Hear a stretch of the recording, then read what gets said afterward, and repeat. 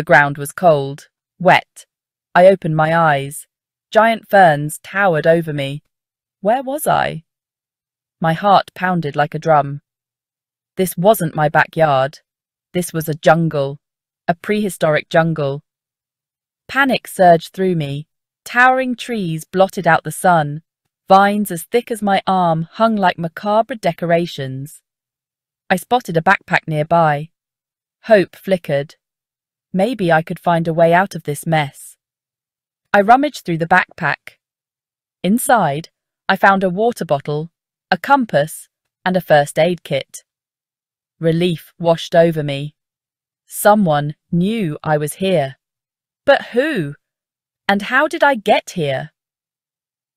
My thoughts were interrupted by a rustling in the undergrowth. A low growl sent shivers down my spine. Something was coming. Something big. A creature emerged from the ferns. It was like a dog, but bigger, much bigger. Its scales shimmered like emeralds. Sharp teeth poked out from its jaw. A dogosaurus. I froze, my breath catching in my throat. The dogosaurus sniffed the air, its eyes fixed on me. I didn't dare move a muscle. One wrong move and I could become its next meal. Slowly, cautiously, I reached out my hand. The dogosaurus tilted its head, its tail wagging tentatively. It inched closer, sniffing my outstretched hand. Then it licked me. Relief flooded through me. It was friendly. Or at least not immediately hostile. I took a step back, my heart still racing. The dogosaurus followed, nudging my hand with its snout. It wanted to play. I couldn't help but smile. Even in this strange, prehistoric world, there was still a sense of wonder. But I knew I couldn't stay here forever. I had to find a way out. The ground trembled. The dogosaurus whined, its ears flattened against its head. I felt it too, a vibration that seemed to come from the very core of the earth. Then I heard it, a thunderous roar. A herd of zebrasauruses came crashing through the jungle. Their striped hides blended with the shadows, making them even more terrifying. They were a blur of hooves and horns, their eyes wild with panic. I dove out of the way as the herd thundered past. The dogosaurus barked, snapping at their heels but quickly giving up the chase. The ground shook, and I knew I had to get out of the open. I ran, my lungs burning.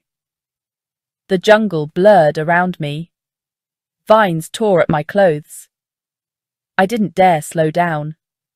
Not with those things on my tail. Finally, I broke free of the jungle. Ahead of me lay a beach. The sand was white and pristine, the water a dazzling turquoise, but I had no time to admire the view. The zebrasauruses weren't far behind. Section 4. Bizarre beasts of the prehistoric coast. I sprinted across the sand, my heart pounding in my chest. The zebrasauruses were gaining on me. I could hear their heavy breaths behind me. I had to find somewhere to hide. I spotted a cave at the base of a cliff. It was a long shot, but it was my only hope. I scrambled inside, the darkness swallowing me whole. I could hear the zebrasauruses thundering past, their frustrated cries echoing off the cave walls. I collapsed onto the cold, damp floor, my body trembling with exhaustion. I was safe, for now. But I was trapped. I had no idea where I was or how to get back home. As my eyes adjusted to the dim light, I realized I wasn't alone.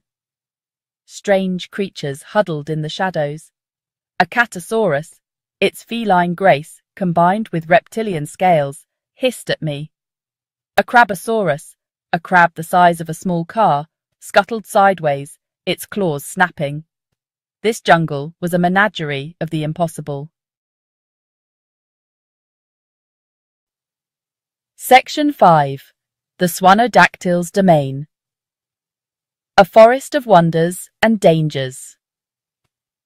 I emerged from the cave, the sun warm on my skin. The beach stretched before me, empty and serene. The zebrasauruses were gone. I was safe. For now. But I couldn't stay on the beach forever. I needed to find civilization, or at least a way to signal for help. I turned away from the ocean and plunged back into the jungle. The air was thick with the scent of damp earth and strange flowers. Giant insects buzzed lazily through the undergrowth. A flock of swanodactyls soared overhead, their graceful wings casting fleeting shadows on the forest floor. I pushed through the dense foliage, my heart pounding with every rustle and snap. I didn't know what dangers lurked in this prehistoric world, but I was determined to survive. A chorus of croaks drew my attention to a nearby pond. Frogosauruses, their amphibian bodies covered in iridescent scales, leapt from lily pad to lily pad. They were strangely beautiful, their eyes glowing like embers in the fading light. Section 6. It was all a dream. Back to reality. The chase was on again. I scrambled through the undergrowth, adrenaline coursing through my veins. This time, it was a pack of velociraptors, their eyes gleaming with primal hunger. I could hear their claws scraping on the forest floor, getting closer. The jungle seemed to conspire against me. Thorns tore at my skin. Vines tripped me. I stumbled and fell, my breath rasping in my throat. The velociraptors were upon me. I had nowhere left to run. I closed my eyes, bracing myself for the end. But instead of sharp teeth, I felt a strange weightlessness. I was falling. Then I woke up. I was in my bed, my sheets twisted around me. Sunlight streamed through my window. The jungle, the dinosaurs. It had all been a dream. A vivid, terrifying dream. Relief washed over me, leaving me weak and shaken. I sat up in bed, my heart still racing.